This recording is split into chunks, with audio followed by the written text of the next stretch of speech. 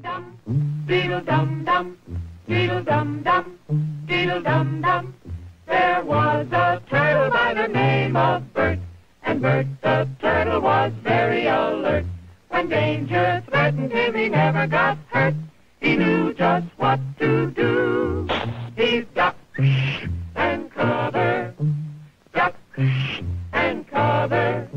He did what we all must learn to do. You and you and you and you, duck and cover. Be sure and remember what Bert the Turtle just did, friends, because every one of us must remember to do the same thing. It's just when you look at what was really up against us, then on top of it, what do we have to do? We have to use an oxidizer that's liquid oxygen. Right. I mean, it comes into contact with a hydrocarbon and you got a big bang. Absolutely. I mean, as far as the infrastructure, would me personally, being an enthusiast for silos, I heard at one time they were considering the Titan II basis for MX or Peacekeeper. Would I that rather? Would make sense. Yeah. Okay. Would I rather seen the site stay active and still active? That would have been awesome. I mean, it would have sucked for people like you that can actually own one, and the people that I would have much rather seen them stay active than go decrepit and the earth take them back and flooding. That's just a bummer to me. Well, I think the other thing is Bryce, is the amount of I worked a long time with the United States Army Corps of Engineers and with the environmental testing companies. They were the subcontractors to the Corps. I mean, look, there's a lot of nasty things that were done at these first generation sites, and it certainly was not done by the contractors, nor was it done by the United States Air Force. I will tell you that. Right. Okay. Now, can we really identify who did it? Well, we've got some basic ideas, but I mean, some sites are pretty well. I mean, take Bradshaw, Texas, the Atlas F site there. Yeah. I know what they call the chemical, a chemical that they use to remove the plating, the heavy metal, like gold plating, like sterling silver, right, things like that, removing the precious metal off of the object. Well, the byproduct of that is pretty caustic. What do? They throw it in the bottom of the silo. Yeah, that's so no problem. It'll hold it. Yeah, when I just did the Bradshaw video, or maybe the other guy mentioned Bradshaw, and he said, yeah, the tractor trailers would drop it in there and it's destroyed. I mean, I guess it's full of caustic material, but how do you can't come back. I have some early shots of where I went to military school. A gentleman, he graduated after me. I don't know him, but I mean, I learned about him, but at school I didn't know him. He sent me, his dad knew the owner before it was turned into the toxic dump. Right. And I have some of the nicest photographs. Oh my God, I mean, it was beautiful. Absolutely beautiful site.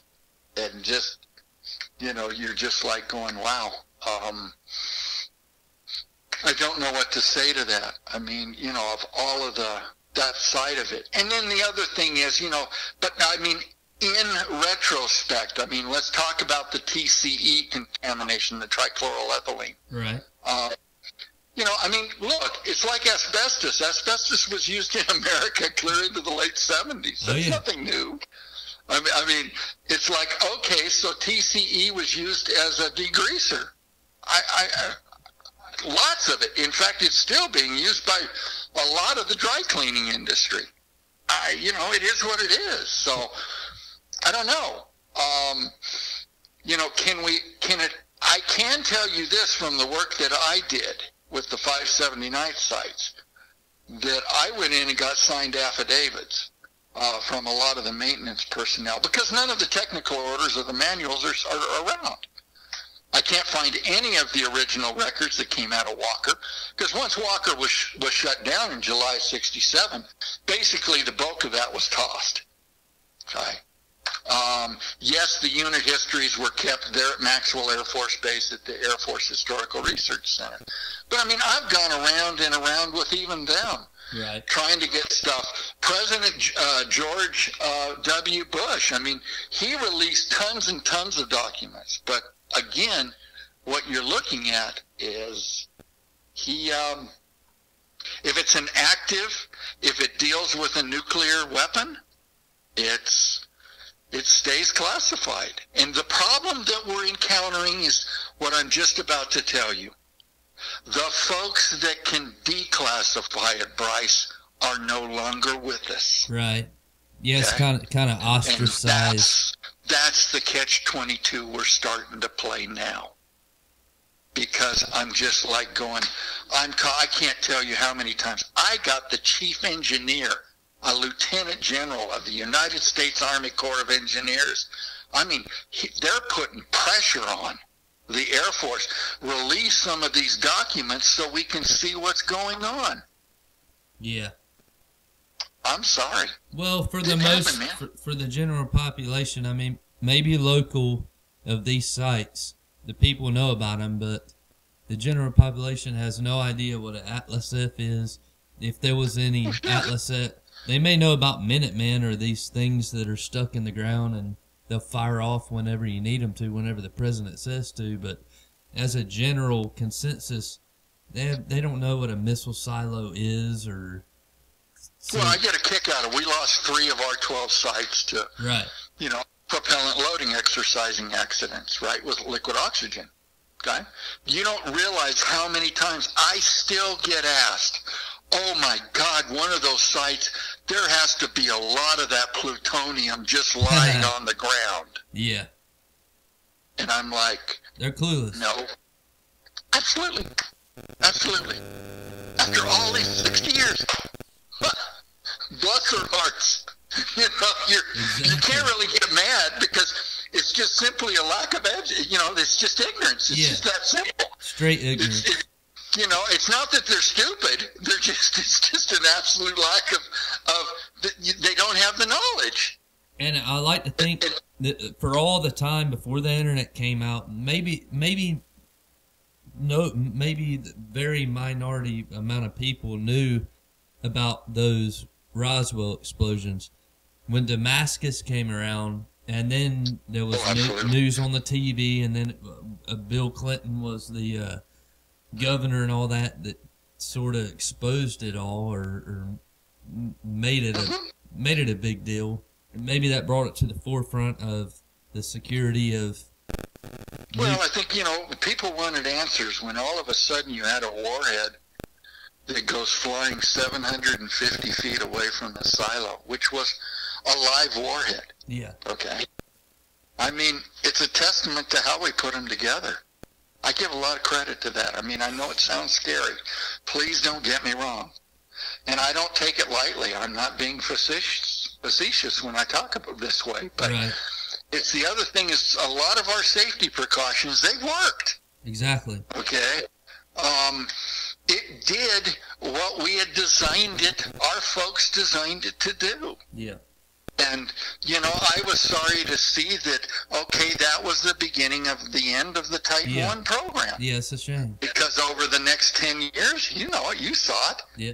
It goes the way of the dodo. Yeah. So it's like, okay. I mean, Titan 2 are second generation, but they still, the concept was still there. Well, here's how close it was. I mean, we've got the Arizona sites starting within 6 months of the Roswell sites. Right. In Plattsburgh, the last squadron. Yeah. I mean, so this idea, it was so overlapped. I mean, what a lot of people don't realize is that during the Cuban Missile Crisis in October of '62, I mean, we had the first flight of 10 Minutemans.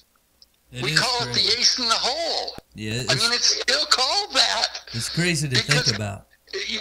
Kennedy knew it, but Khrushchev didn't, and that's why it was used. I mean, we were already at the time, the special report that was released by the U.S. military, of course, to President Kennedy as the Commander-in-Chief of America's Armed Forces. Site 4 is mentioned in it as coming online because it identifies every one of the missiles as where they are in this whole sequence of events. Right. And it was just interesting to see at the same time, here we've got Site 4 coming online in late October 1962. At the same time, we've already got the first flight of 10 Minutemen going at Maelstrom. Yeah, it's crazy. Okay. I mean, at one time, every, not division, but every